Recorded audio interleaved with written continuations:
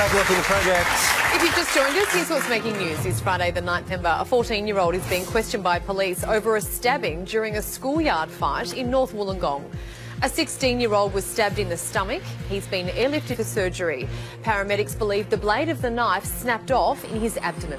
Apparently a few kids witnessed it, and yeah, hopefully my daughter wasn't one of them, because I don't want that to be on her conscience.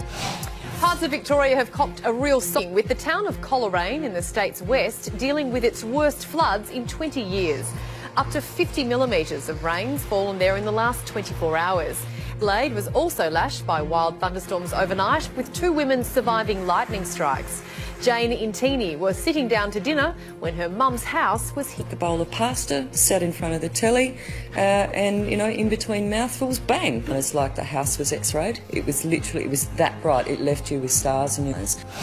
And this next story will make you smile. Lucky Lakeisha Patterson's not only won Australia's first gold medal at the Rio Paralympics, she's done it in world record time. She sliced 0.11 of a second off the previous S8 400-metre freestyle mark set by American Jessica Long, who finished second. Australia's 10th on the medal tally with 1 gold, 1 silver and 2 bronze. And in the latest bizarre move from Kim Jong-un, sarcasm has been banned in North Korea. Apparently he's worried people will only agree with him ironically. It comes as North Korea today detonated its largest ever nuclear test bomb worldwide as an act of maniacal recklessness. You know what?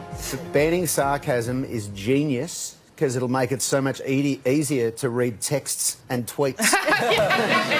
Yeah, when you read that you're not sure, well, in North Korea, they know now. And also, he's just banned hipsters. Yeah, well, yeah, that is true. Teenagers, just these teenagers. North Korea. Oh, good one, Kim Jong. Banned him. Yeah, go on. Wow. Now, the 2017 records is out today, and you'll see the usual array of big things, like a big jam. Yeah, it's all, yep, there's a lot of point to all of this. Yep, the giant golf tee. It's real? Yeah, giant, yeah, oh, it's real. Giant letterbox, sorry about that. Now, I'd like you guys to have a guess at what record this guy is breaking. Okay, what do you think's going on here? What is he doing? Yeah, what do you reckon? Any ideas? Like giant car backfire. Weirdest commute home from work. Okay. He's breaking the record for the longest amount of time anyone's been on fire for. But what? So why is he being dragged? Yeah. Well, we've been trying to work that out. We guess it's something to do with standing still is a bad thing. We're on fire, maybe. I don't know. So you mean you brought us a really weird news item? Yeah. And you don't actually understand what... Well, I understand probably, but he still hasn't finished. I think he's still going. Oh, good. Where is he? There he is.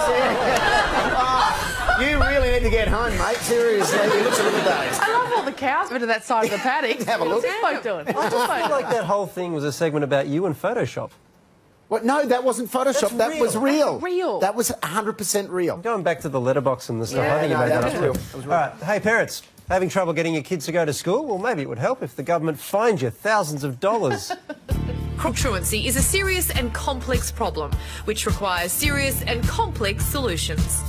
Or you could just fine parents $2,000 or even $5,000 and, you know, see what happens. The main reason that punitive measures tend to fall down and invariably fail even across whole systems is that we're actually not treating the cause, we're treating the symptom. South Australia, both sides of politics plan to crack down on chronic absentees by massively increasing fines.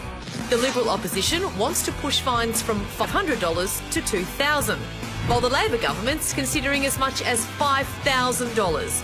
And failure to pay could ultimately result in jail time. What happens often with governments is that they try to find a simple message, and I think parents who are listening to that message will understand that it's much more nuanced.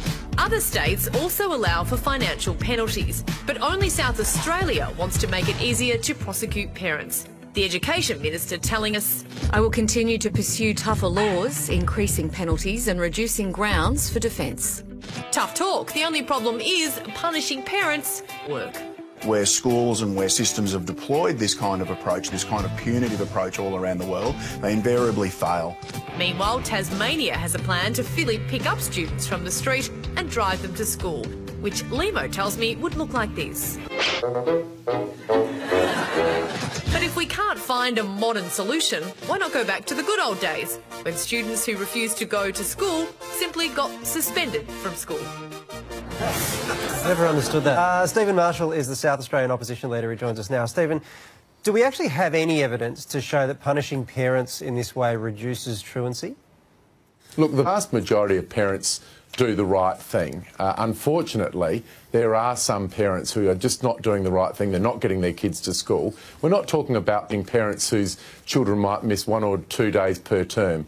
And this is part of a regimen of ideas that the Liberal Party is putting forward to try and tackle this chronic problem that we have here in our state. I understand what you're proposing, but my question is whether there's any evidence that it works. I'm happy to cite evidence to the contrary. The Australian Institute of Health and Welfare found that incentive-based programs are more effective than the opposite, which is what this is. Australian Council for Education Research, punitive measures don't have an impact on educational outcomes. In the United States, the National Centre for School Engagement, no concrete data to back up the idea that fining and jailing parents helps fight truancy. That's what I'm relying on. Well, I'll tell you what I'm relying on, and that is a policy that we're putting forward that starts with an audit of every school's truancy policies and procedures, which increases the resources within the Education Department to tackle truancy. There's a whole pile of things that are at the disposal of those truancy officers. But if there is no success with those truancy officers, then there needs to be some consequences for parents who are either keeping their kids at home or obstructing investigations from truancy officers. So let's say we've got a boy in year. He comes from a very violent home. Let's say one of the parents is an alcoholic. How is giving that family a $2,000 fine going to help that situation compared to putting more resources into a school counsellor or possibly a psychologist? Well, nobody's saying don't do the other things. All we're saying but how is the fine going to help that family? What we're seeing here is that kids are falling through the cracks. We know that kids are falling. The whole story and the reason we've done this on the project tonight is because we know that children are falling through the cracks. So we've moved on from that. What's going to happen to that Year 8 boy? If that father is violent and he's an alcoholic, can you tell me what's going to happen to that Year 8 boy if that $2,000 fine comes home? Don't think that a truancy officer is going to be able to solve those problems. But if a truancy officer has identified somebody who is away from school a long period of time, and that hasn't been reported to other agencies, and I think this is very valuable. But this happens without a fine, though, Stephen. Sorry? This can happen without a fine. The teacher Of course it can happen without a fine. We're not saying the fine is the total solution. But at the moment, truancy, chronic truancy, is being ignored here in South Australia. There are not adequate resources and there are not adequate deterrents for parents that are doing the wrong thing. Nobody is saying this is going to solve every welfare problem, every child protection problem in South Australia. As Justice Margaret Nyland points out, Robin Layton points out, as various coroners' reports have pointed out, we need to do much better at chronic truancy in South Australia, and that's what these suggestions that we've made today will do. And I'm very pleased that the government has supported our cause. Stephen Marshall, thank you very much for your time. Thanks, guys. I think the frustration with that interview for me was that it's not the reporting of the truancy that's a problem. That when you look at these children, truancy is created from a huge range of very, very serious issues. And so we don't want the kids to get to the point of getting to a judge. We want an incredible system in our schools that makes the kids feel welcome and to come back in. And sending out a fine and associating school with another negative sort of area is not going to work. Well, I don't want to be cynical. I've got a feeling the fine thing's a headline. Right. Because, like, I'm feeling they've got these other things they know are the issue and they're going to try to work on it. The fine's just a resort thing they've added on there. They may never even implement it. No. But it kind of sounds good and... Sounds tough. Yeah. Sounds like we're doing something about it. I don't know this, by the way. That's just my... No, that's how it sounds. Just a typical load of old codswallop, isn't it? Isn't it? You know. Thank you for your analysis. You're welcome, mate. I'm here all night. Well, today...